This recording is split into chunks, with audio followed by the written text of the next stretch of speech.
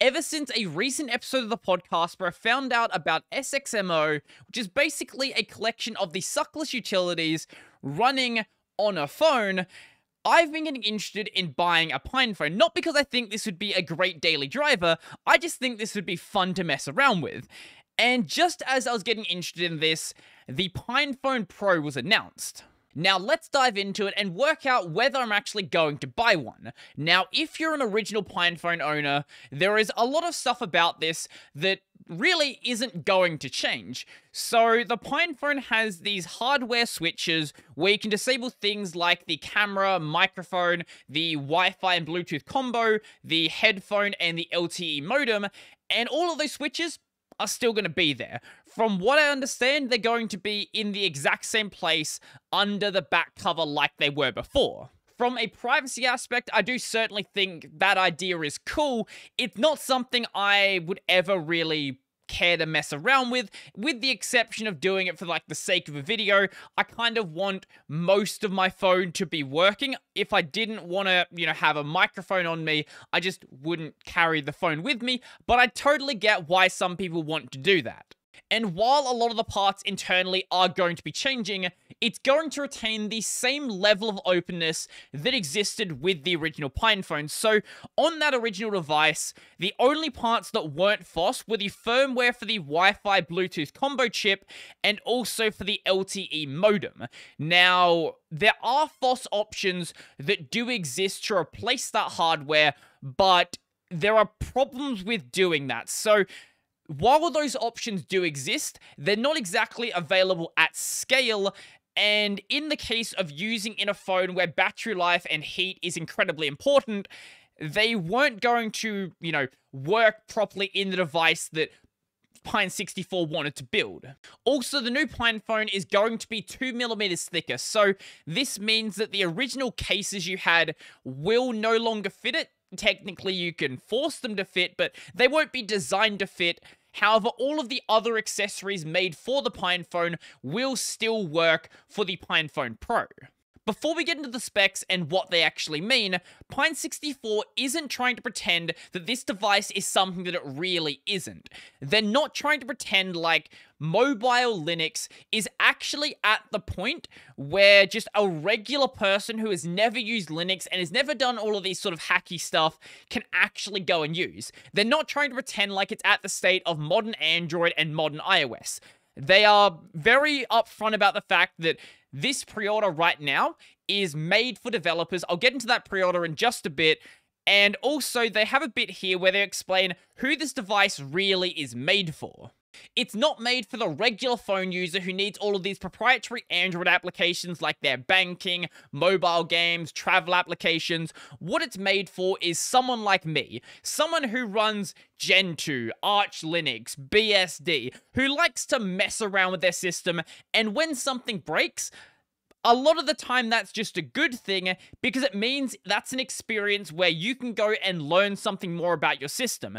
The Pinephone Pro is going to be powerful enough for those people to use as a daily driver if they really want to, because this is going to be powerful enough that if you have it docked, it's going to be good enough to run a 1080p screen. You can use Office Suite, you can do some very light image editing, but you have to be able to accept the faults that exist with such a beta level, not operating system, more like a beta level user experience. So I mentioned you can do light computing perfectly fine with the Pinephone Pro. Now, this is assuming that it doesn't have some horrible throttling issue. This is just going by the spec sheet on how the SoC should be performing. So the original Pinephone, it's not exact, but roughly performed at the level of a Raspberry Pi 3. So for this new Pinephone Pro, this is going to have a Rockchip RK3399S, which is going to be a slightly modified version of this guy right here. Now, I can't say exactly what modifications were made without having the device directly in front of me, but over on this website, they do mention the changes that, at least some of the changes that were made.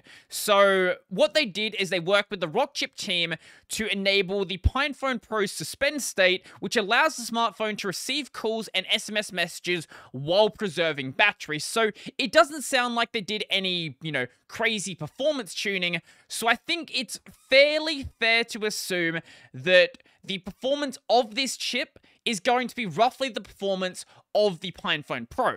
Now, what this means is I was able to find some benchmarks that sort of indicated what it's actually going to perform like. And it's not going to be some amazing performer. What it's going to do is perform roughly in the range of an LG K40 from 2019, a Samsung Galaxy J7 from 2018, and a Samsung Galaxy Tab S2 from 2015. So this is roughly 10 or so % better than a Raspberry Pi 4. Keep in mind these benchmarks were very, very small sample sizes, and because I didn't control the benchmark, these were just benchmarks I found online, it's hard to say whether they're actually good benchmarks or if they're just absolute nonsense, but this seems to be lining up with what other people are saying about where it might perform. I've heard some people saying it's going to perform around a Snapdragon 660, which is pretty much the same range that I'm saying. So in short, basically a mid-range $200-ish smartphone from 2018-2019. That might sound horrible for someone who runs like an absolute bleeding edge smartphone, but the phone that I have, this is roughly from the same era, and honestly, it does everything that I could ever want it to. This is really as fast as a phone needs to be. Phones have sort of been as fast as they need to be for a good, 5 or so years. Really, the only thing stopping you buying a smartphone from 5 years ago is that nobody ever updates them. Now, with that fairly good performance, it's going to be combining that with a 6-inch 1440 by 720p screen. So that means no 1080p. Now, this chip could very easily drive that, but it doesn't need to. So I've seen some people complaining about this, saying, oh, how dare it not have 1080p in 2021, but need to remind you, the Steam Deck has an 800p screen that is at 7 inches. You don't need 1080p at a screen that size. It's barely noticeable.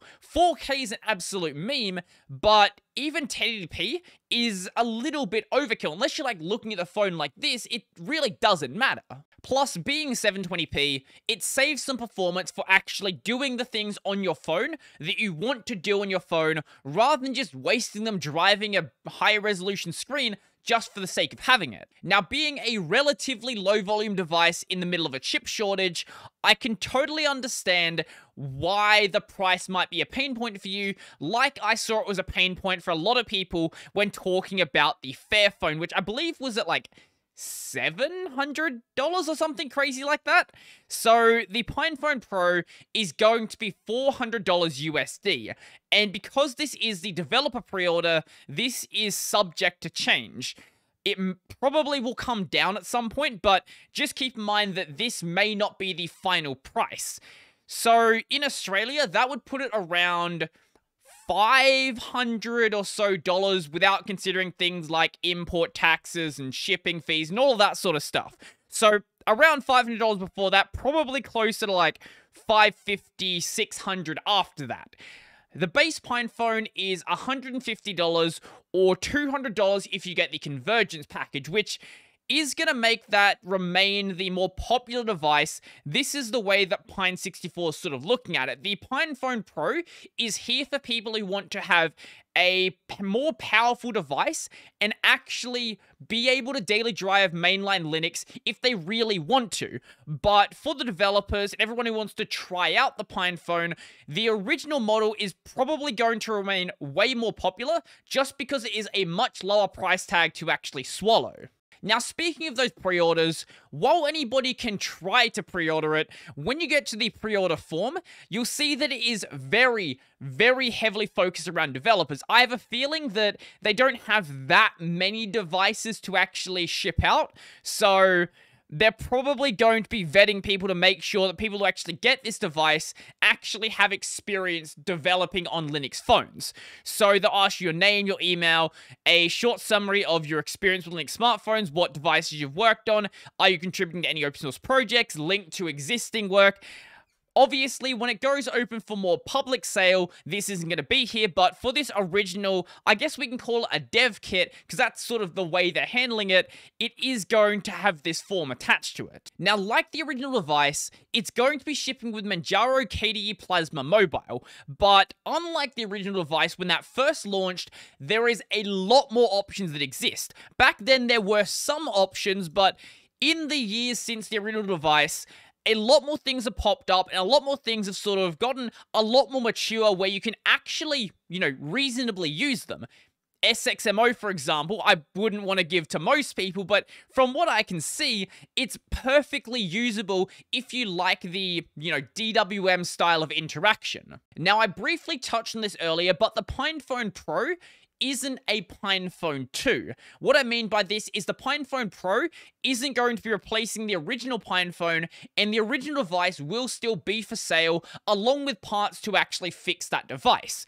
I didn't mention this earlier, but Pine64 is still going to be committed to selling replacement parts for the Pinephone Pro, so you can go and, fix it yourself, whatever else you want to do with it. Now, the big question is, am I going to buy a Pinephone Pro, considering I'm thinking of buying a Pinephone anyway? Well, if Pine64 wants to send me one, I would very much appreciate that. Email linked on my channel. I'll make a video. I'll make as many videos you want. But in all seriousness, though, I'm probably not going to buy a Pinephone Pro, because the original Pinephone, while it is a way less powerful device, is going to do everything that I want it to do to be able to, make content on it and mess around with it. So SXML is one of the things I want to talk about. I want to talk about doing Android emulation with Andbox. I know I can do that on, my desktop, but I want to sort of see how well it performs actually running on a Pinephone and other little things like that. So the original Pinephone is going to do what I want it to do,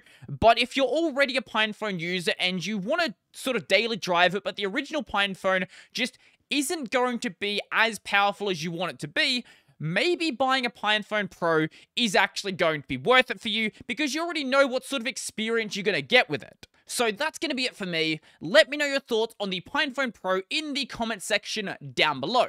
Are you going to buy one? Is the original Pinephone enough for you? Or do you just not really care about mainline Android on a mobile device and you're going to stick with your Android or iOS device? I want to find out. Let me know.